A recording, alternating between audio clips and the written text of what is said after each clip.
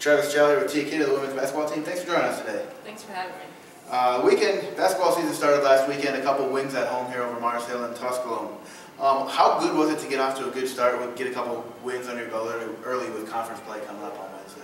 It was very good. It was definitely a good confidence builder for our team to go into the season with these wins here. Yeah, the defense played well too. That was maybe one area that could be highlighted, forcing 33 turnovers and holding the opponents to under 30% shooting.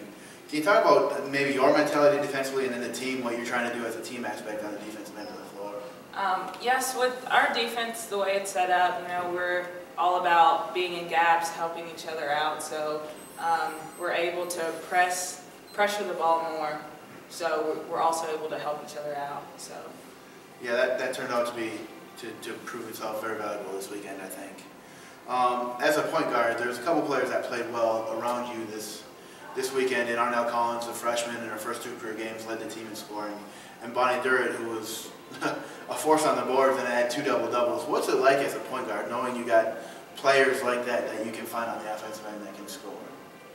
It's very exciting, and it's a good feeling because you have people that you can depend on that are good shooters, and you pass and they're going to get the job done. So it's good. Yeah, it's nice having that little, I guess, security blanket if you're in trouble to find somebody.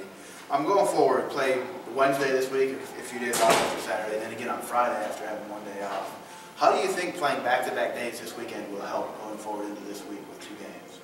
I think it's a good mental thing for us because playing back-to-back games, that is hard. So it's good mentally. Yeah, I guess that helps in the preparation for this week. You kind of know what's going on. This week conference play starts on Wednesday against North Greenville University, and then at Friday against Salem International. What are the expectations opening conference play and then another non-conference game here before Thanksgiving? Expectations, a lot of effort, coming out with a win, playing hard. Those are main expectations. It's a little weird playing conference games this early too, isn't it? Used to playing a few non-conference games, so it'll be interesting to get into conference play right away. Someone that you know well that you play every year. Yes, definitely.